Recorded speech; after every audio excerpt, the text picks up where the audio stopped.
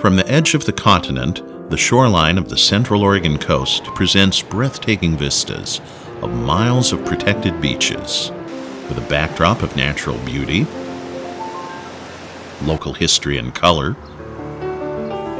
outstanding year-round recreation, and temperate climate. Our coastal communities are welcoming places to work and play for increasing numbers of people.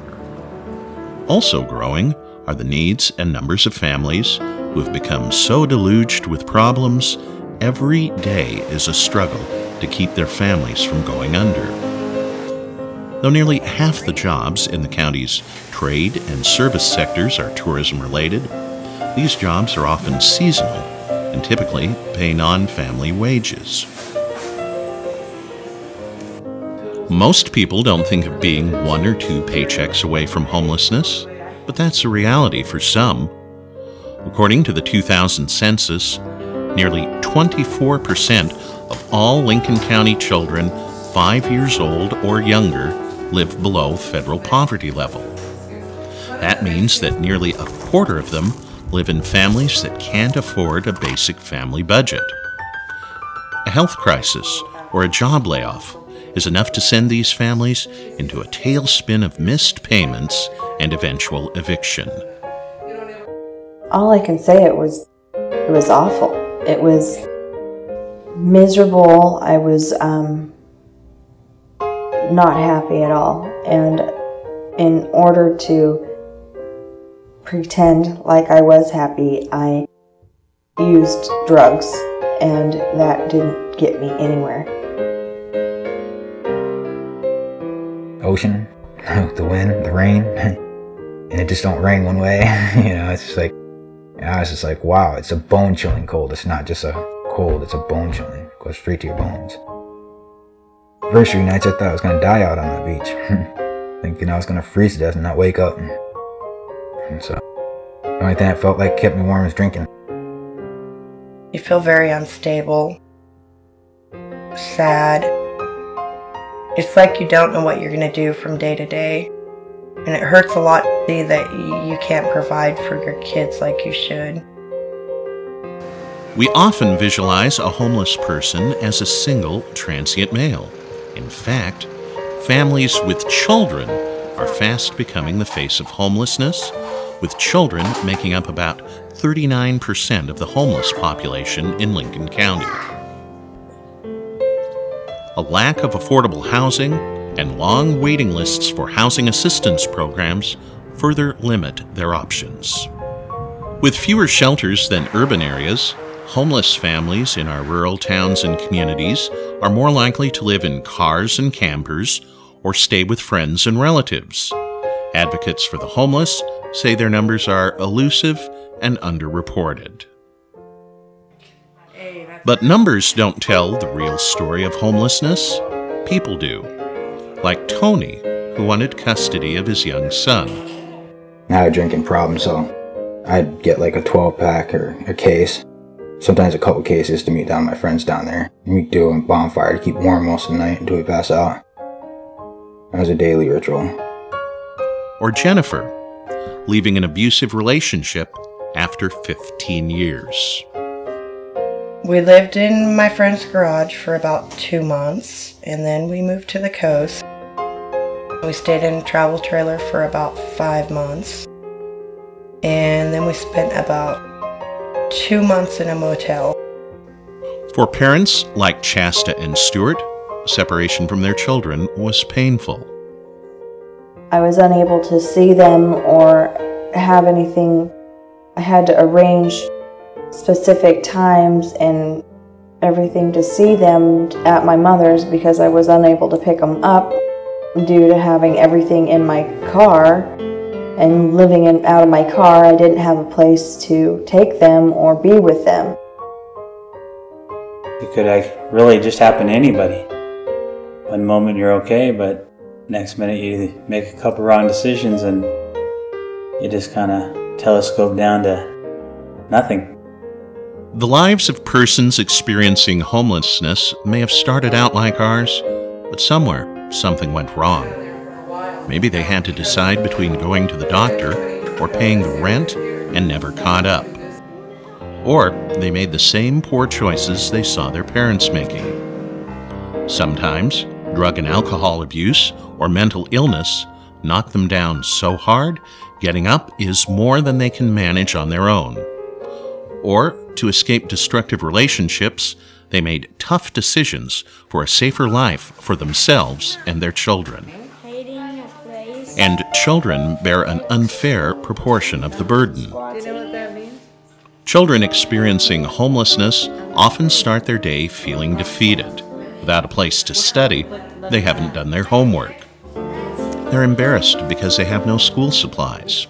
They're tired if they share a bed or sleep on the couch or floor, and likely to have poor hygiene due to lack of showering facilities. Children without stable housing have higher rates of stomach problems, ear infections, asthma, and speech problems. They experience more mental health problems, and they're 4 times as likely to have delayed development. Any of these conditions is enough to seriously and permanently impact their lives if left untreated. In a world where we value and protect our beaches for future generations, what can we do to protect the most vulnerable members of our communities? The supporters of Samaritan House believe that people experiencing homelessness can be empowered to turn their lives around. Samaritan House offers a life-changing program designed to identify and teach missing or inadequate skills needed to live an independent life. Their goal is to break the cycle of homelessness, to give children a better chance of being productive adults. The goal of Samaritan House is to help families achieve self-sufficiency and stable housing. The original shelter was founded in 1988. It had 3 bedrooms and no cooking facilities. Meals were brought in by volunteers. And in 1999, we added longer-term transitional shelter. And in 2003, we moved into our newly remodeled facility, which is the former Tides Inn Motel. At this time, we are the only homeless family shelter on the Central Oregon coast, and we serve families with children under the age of 18. A referral can be made either by the applicant or by another agency, but the program begins and ends with a relationship established between the client and the case manager. Using a needs assessment tool, the case manager determines the fit of the program to the needs of the applicant. By identifying and rating each family's barriers to success, as well as their strengths, Samaritan House is able to identify those families in greatest needs, as well as the ones who are most likely to succeed as a Samaritan House resident. When I came and did the intake, she told me about how they were going to help me get my life back together and structured and organized the way I needed to. And I knew that I needed that. During their time at Samaritan House, I continued to meet with them regularly to monitor their progress and modify their goals. Because structure and stability has been absent from their lives for so long due to homelessness, at Samaritan House we really stress the need for structured and scheduled activities. During the first 30 days of assistance, residents begin the process of regaining control of their lives. In this initial period of emergency shelter, the focus is on providing the basic necessities for the family. Parents must look for work, get on the public housing list, gather landlord references, deal with health care and mental health issues, and locate child care. Family counseling strengthens the entire family. To be successful at Samaritan House, the residents must have a strong commitment to change their life and be willing to work very hard to do that. Changing a lifestyle is very difficult to do. To do it within a few weeks, even a few months, is even harder to do. Yet that's what we ask of the Samaritan House residents. Families who have met the expectations of the first 30 days and commit to working on self-sufficiency may stay another 3 months in a transitional shelter apartment. For many of these families, this is a time of intensive work with the case manager and classes. Throughout this period, 60% of their paycheck is deposited to apply toward future housing. Occasionally, families need more than 4 months to repair their credit or rental history or save more funds for other housing.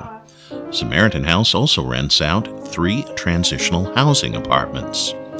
Tenants can continue to access services from the shelter, but the low rent they pay goes back to Samaritan House.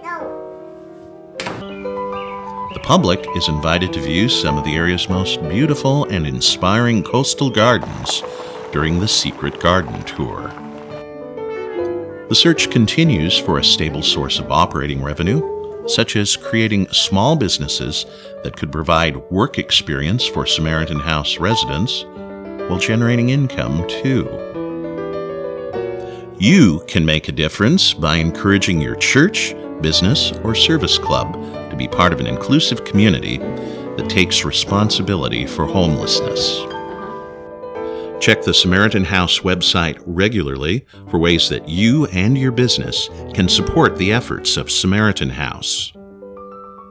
Volunteers are needed to participate in events, teach skills, and lead enrichment activities that families would enjoy or find useful. Though our circumstances may be different, we all want the same things: a healthy, safe life for our children.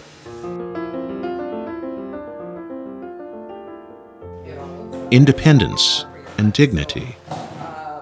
I think they're proud of me because I have some goals now, and I didn't really have goals before that. I was just being a mother. But now I know there's other things that I need to do. It's a lot of work. A lot of the program keeps you really busy, and a lot of times I was really stressed out.